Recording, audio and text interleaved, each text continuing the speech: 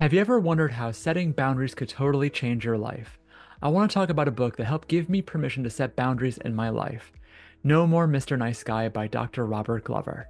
This book described how I lived my life for so long. I'm excited to share with you what I learned so you don't have to repeat the mistakes that I live with through my boundaries. I used to be that guy that just went along with what everyone else wanted, a life-sized doll that anyone can just carry around with them. I learned at a young age that I had to put aside my own needs in order to make sure that everyone else was happy. I did this so that I felt safe.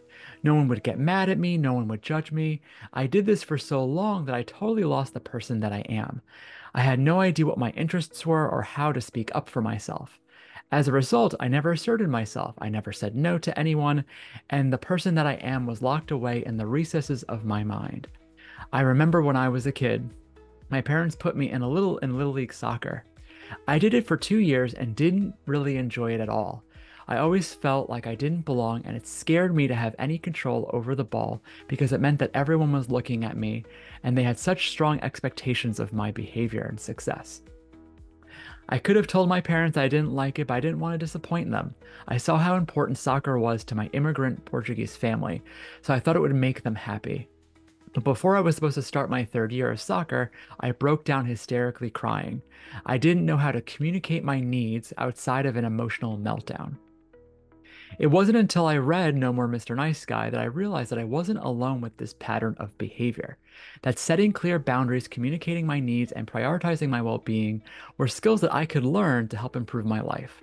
What really clicked with me from the book was that the mask that I wore of people-pleasing was there to protect me from the belief that I was worthless, that as long as I wear this mask of niceness, and do things that people expect of me, that I can earn that sense of worthiness from others.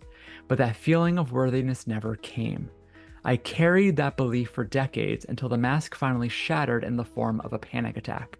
I took in so many expectations and controlled myself for the benefit of other people for so long that my psyche just couldn't take it anymore. Like a computer filled with too many conflicting programs, the whole system just crashed and burned.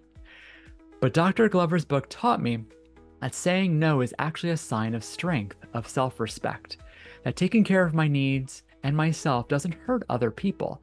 It's okay to say no to things that don't align with my values, that don't serve me, and it's okay to prioritize my own needs, to put myself first. As I started setting boundaries, I noticed a shift in my relationships. The people who truly cared about me respected my boundaries, and our relationships became stronger and healthier. The people who didn't respect my boundaries clashed against them. It created friction that brought attention to the fact that these were not people that I wanted in my life. And that was okay too, because I realized that I was worth more than being taken advantage of, than being walked all over. I was worth being respected, being valued, and being loved for who I am. One of the most powerful takeaways from the book was the concept of integrity. Dr. Glover talks about having integrity means being whole, being complete, and being true to oneself.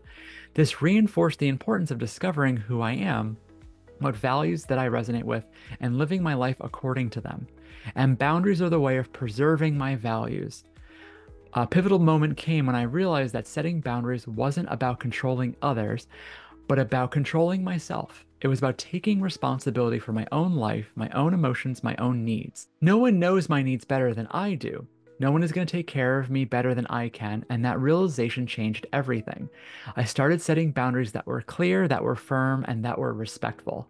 And I started experiencing healthier relationships, more self-respect, and a greater sense of confidence. The biggest takeaway I want to leave you with is that setting boundaries is not about being mean or selfish. We all have homes where the walls and doors protect us from the outside world. We choose what we let in and what we keep out. Boundaries are the same thing, but with our psyche. It's about being honest, respectful, and kind to yourself. Some people you invite in, and others never get past the threshold. And that is not only okay, but the healthiest thing you can do with your life. If you enjoyed this video on setting boundaries, then you'll also enjoy my other video on personal development right over here. Thanks so much for watching.